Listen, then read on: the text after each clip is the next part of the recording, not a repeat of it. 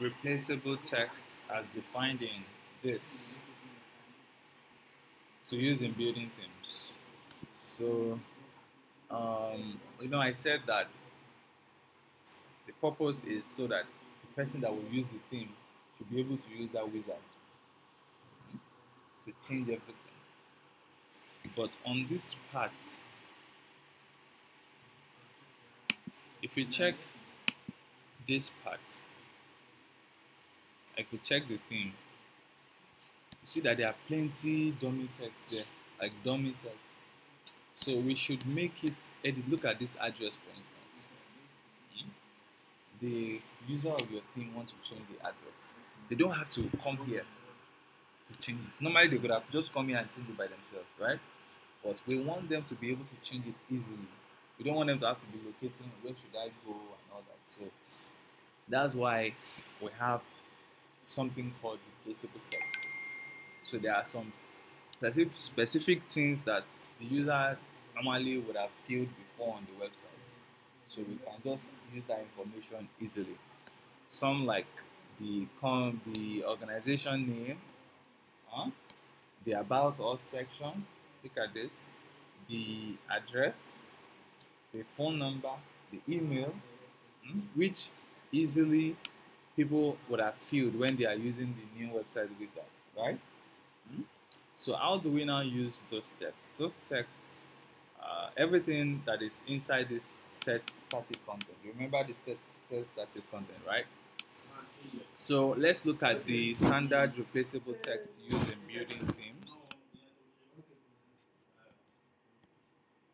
So remember we saw this organization name, right? Then short description about organization, more about organization, background history of organization, city contact info, street address, city, state, country, phone number, email address, social media URL, e-commerce info, and so on and so forth. So these are the information we can use to build up our pages. So the first place to go to is the main theme layout, so that we update everything that can be updated over there.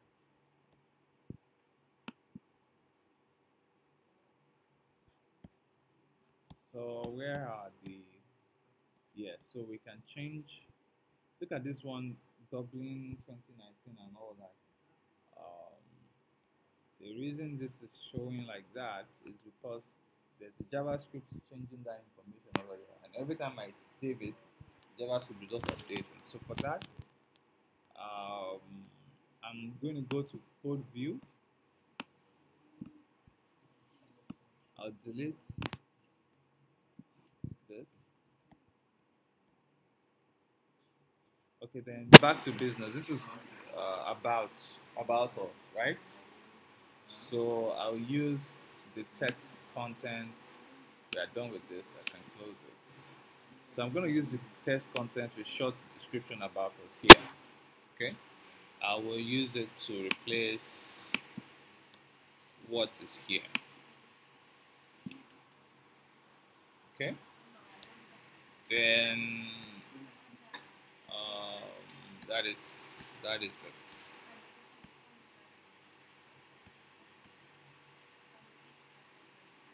Then the social media. Look at the social media links, right? Facebook, Twitter, Instagram, RSS, envelope, right? So we'll use Facebook.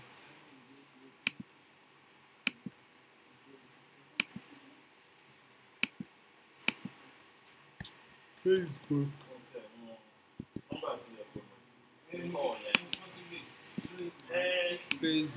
URL. Facebook URL, then Twitter URL. Twitter URL. Instagram URL.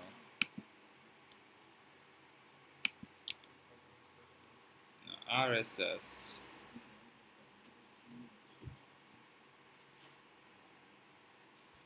Which one is RSS now? So let's we don't deal with this one. Okay, this is a bit advanced. Okay, and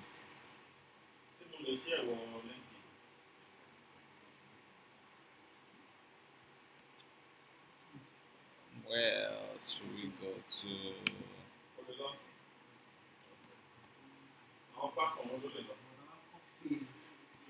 So let's save and preview.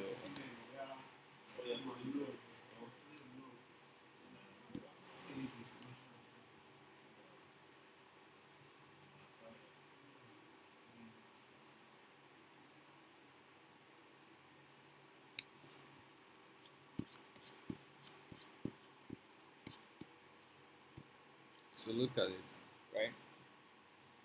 It's so the moment somebody changes the information from the back end, right? It changes here. Do you understand? Also, this Facebook, the link. Look at the Facebook, Twitter, Instagram, RSS, and email. So we leave all these ones blank the way it is, or we can just remove the icons. Okay. This one is displaying correctly now. So we are done with the main theme. We'll now look at individual pages as well. Let's come to the home page and edit the home page. We look for dummy text we can change. So all these ones too are dummy text, right? All these ones too are dummy text, right? But we use another method for this one. We use another method for many. We use another method for this. These are posts. We use another method for posts. We don't use static text for posts, okay? Then all these ones too, they are posts. We use another method for it. We use another method for this one. Then this is where we have the subscribe to newsletter. Okay? So this is a dummy text. By the way, what posts? Do you know what posts are?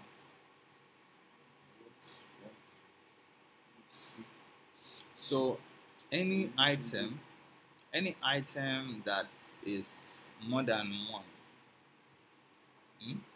similar, just like look at this one, it's similar to this one now, right? They have something in common. You, you have home, politics, they are all many, right? So you consider them as some dynamic. Do you understand? All these ones too. One, two, three, four, five. They have something in common. They are posts, right? And all these ones too, they have something in common. Like all these things, they are recent posts. This one, they maybe like they are the trending posts, things like that, right? So use another method. But things that just standing by itself, like this one, just standing by itself, they are static. They are more like that. Those are the things you use replaceable text for. Do you understand? Yeah. So especially things that are all these Ipson, blah blah blah, and all that. So remember that we have done this. This is working, right? But we need to make this one editable, so that when somebody installs this thing, they don't have to now be coming looking for where to edit it. So let's go to code view. What text can we use for this one? Um, by the way,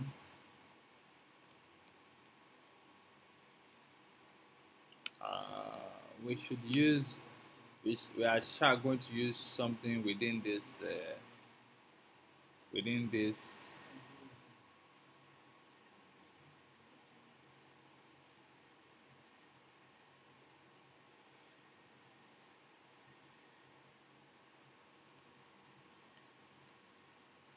within this part.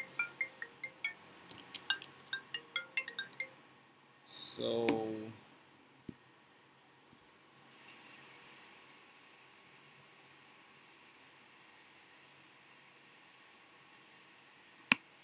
let's say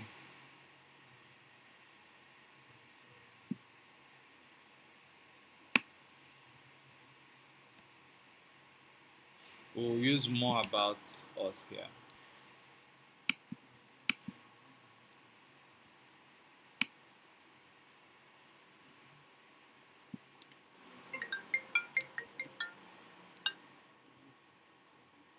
So we save.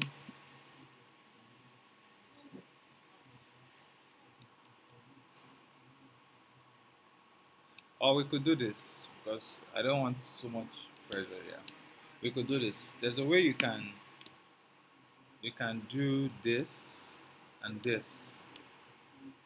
And use this and this in your text, and it automatically becomes static text that can be changed using the same method. Okay, this has been that subscribe to a newsletter. Individuals may want to change to whatever they want to change to, right? They may want it to be something else. Okay, so when you use this within your code, right, it automatically becomes static text. So what are we going to do? Nothing. Just remember, it's with everything is within text. Everything is within the text. So I did not cover this form inside. It's just within this text. So I click on save. And how will you know this is working? You will know it is working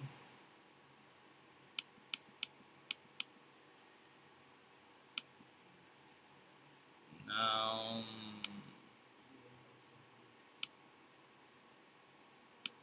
You will know it is working when you come to all the text are here, static tests.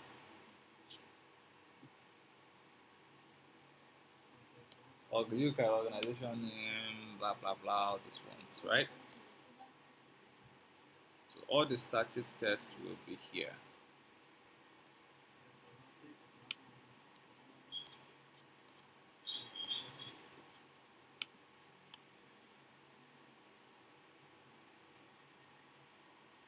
So let's save it.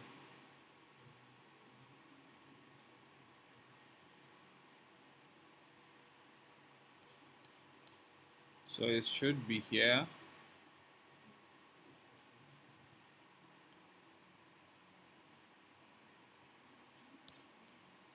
So it could easily be edited from here. Why is it not showing? I think it's this one.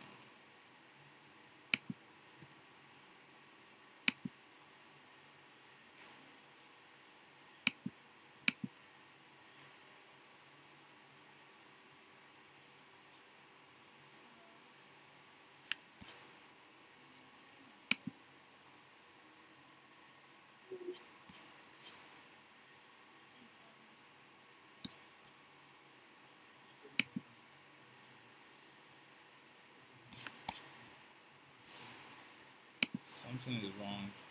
Okay, so don't let us waste time on this part. Let's use the method described here. So more about organization, we'll use it here instead.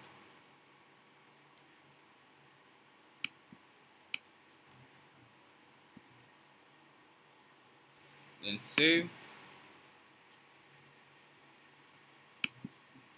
Then we are done with home page now. Let's go to about, click on edit.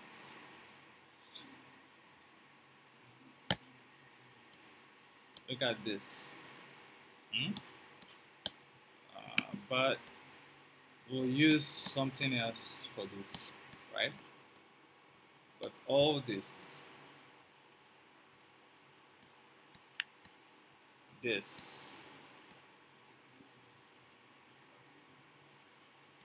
is like a post, right? It's 3. This is 1. This is 3, right? This is 3, a list of 3. This is like one here, this one over here, this text over here. This text is 1, this is 3. Okay, so we are going to change this one. We change this title as well.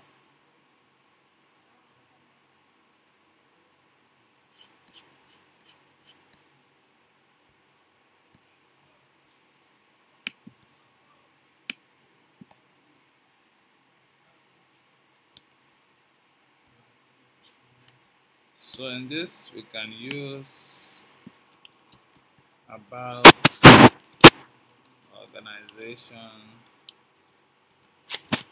name. Okay, then here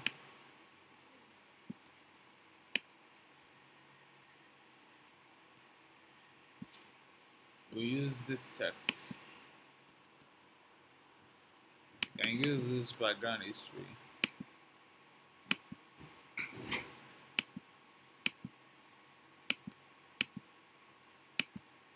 Are you understanding what I'm doing right here? So this is it.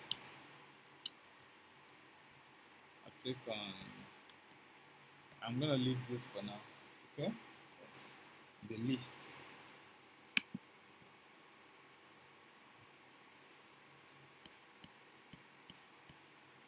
Then this thing here, this one on top of this one,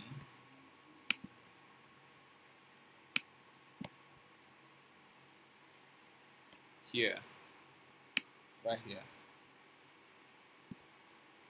Let's use this more about again. Here. Okay. I'm leaving this list, this other team members. We'll come back to it later. Okay. Then this one.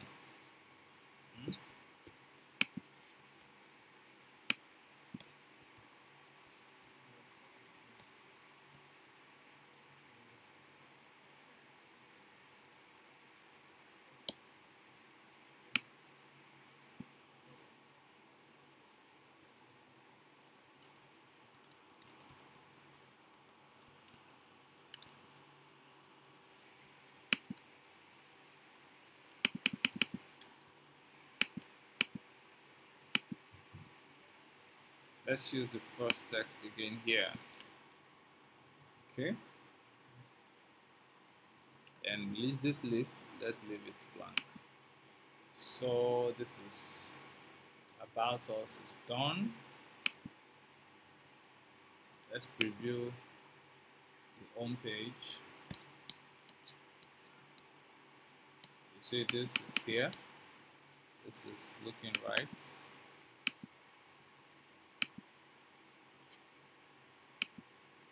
Let's preview the about. Let's preview the about page. So this is looking right. This is right. And this is right. Okay?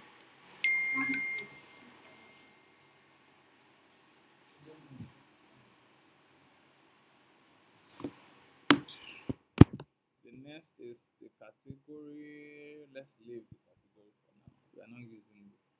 Contact page. Let's come to contact page.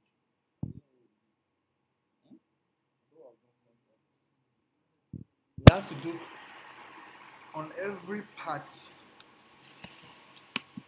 On every part in this step, you have to go over the pages again. Do you understand? The contact page, then we just did contact form. There are other things on the contact page that needs to be integrated. Okay? So we'll come back to contact page and click on edit. All these pages we are still coming back to every one of it.